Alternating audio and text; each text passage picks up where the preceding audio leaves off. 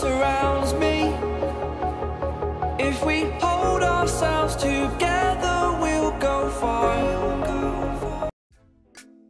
Hey guys, Yoduvh Essentials here. Today's video is a requested one on how to turn a wheelbarrow into a chair. Now this is the wheelbarrow that I got from Home Depot.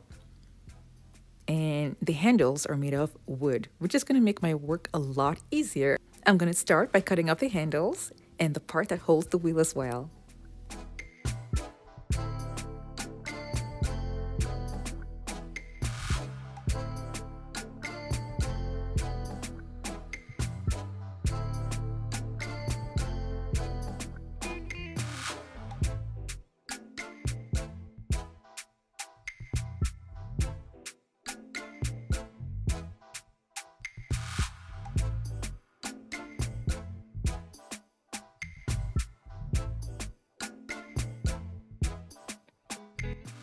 If you're new to my channel, it's so great to have you here. Now don't forget to click on the subscribe button and that notification bell so you don't miss out on any of my latest videos.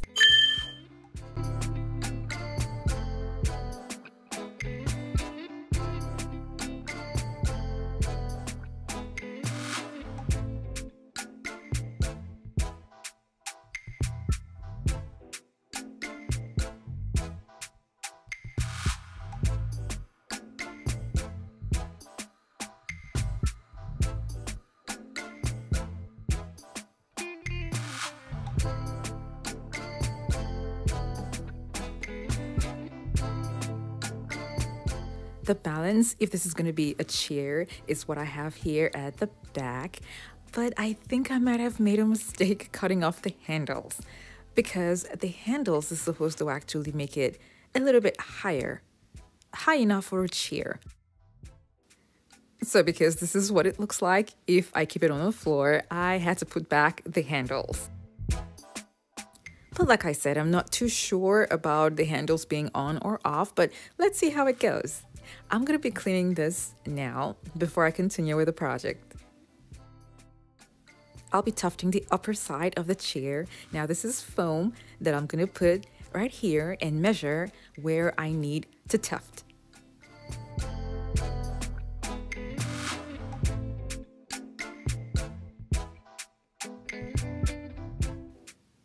I'll be using a canvas panel. This is the size that I got, and I'll be using just one. I'm going to attach it to the back and then make my tufts on it. Now you can totally use wood for this. I just had canvas panel at home, so I decided to use that instead. I'll be using a spray adhesive for a lot of attachments in this project.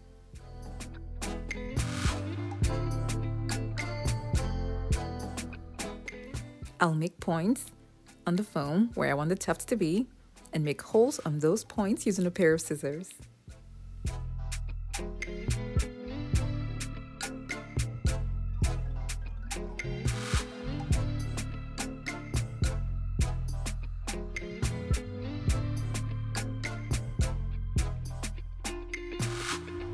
Before I continue with the tufting, I'm going to make sure that the little foam that I have will be able to go around the wheelbarrow. I'll be stapling the foam on the wood that's here and attaching it to the body of the wheelbarrow with a spray adhesive.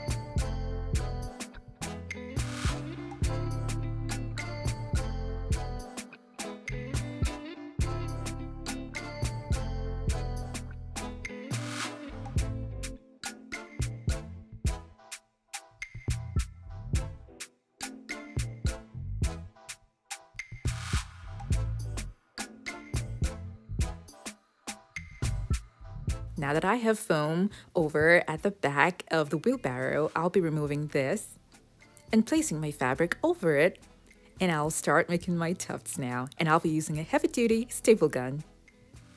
All I'm doing is locating where the points are and stapling it down with a staple gun. If you want to attempt this, you have to remember to use a lot of fabric while doing the tufts. That's going to be at the top so that the fabric can cover all around the wheelbarrow. Now I'm going to be attaching this, and before I cover the fabric all around, I'm going to cover the open spaces with foam.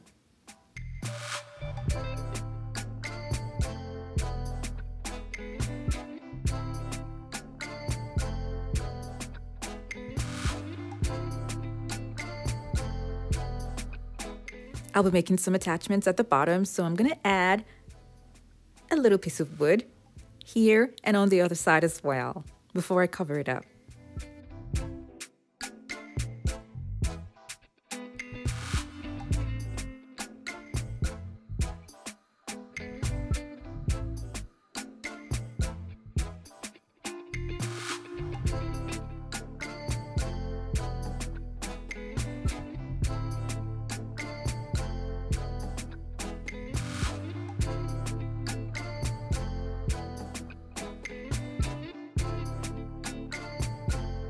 So far so good. This is what we have. Now I took this out and I spray painted just the legs white.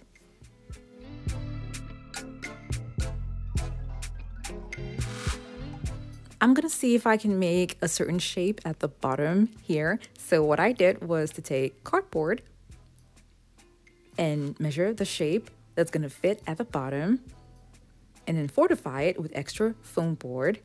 I glued all of them together. And because this is going to serve at the bottom of a chair, I decided to add plastic on top of it. This is thick enough for what I want.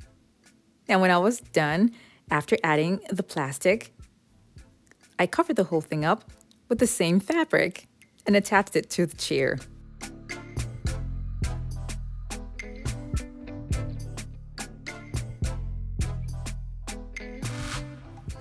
Now, I did not like how this looked at all. I used zip ties to attach it, by the way, but I then went ahead to use other onlays that I had, spray painted them gold, and added them to see if it was gonna work.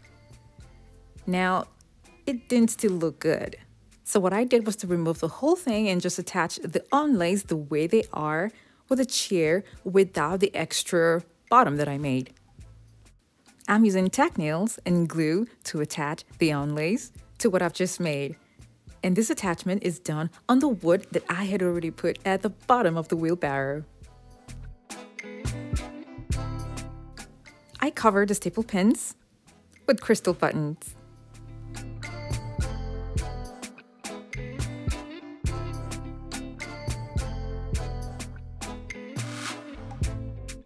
The shape here kind of looks like a baby carriage. Now I got this from an item that I got from the thrift store, and I removed the legs.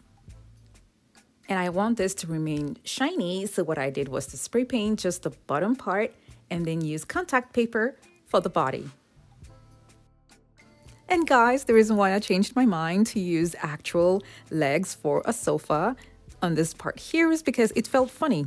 You know, sitting down and then you're going to be seeing woods sticking out in front. So I had to cut the woods that are sticking out to make it look much better. Now I added more onlays to the chair, and this is what it looks like. In a way, I'm not 100% happy with the look, only because you can still see the shape of the wheelbarrow, but this is a requested video and I loved this challenge. Now, you can also just clean up your wheelbarrow and have a throw over it if you want to use it indoors. If you want to use it outdoors, you have to use outdoor cushions, even without doing all the extra work. But then this route that I took was to make it look extra pretty if you want to put it inside the house. Now it is strong and sturdy, and I just love the way it looks at a corner.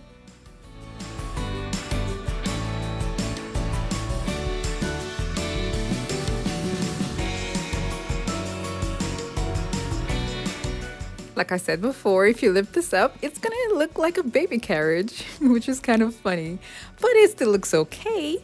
Now, I really hope you all enjoy this idea, and then you can implement what you like into it and customize it to suit your style.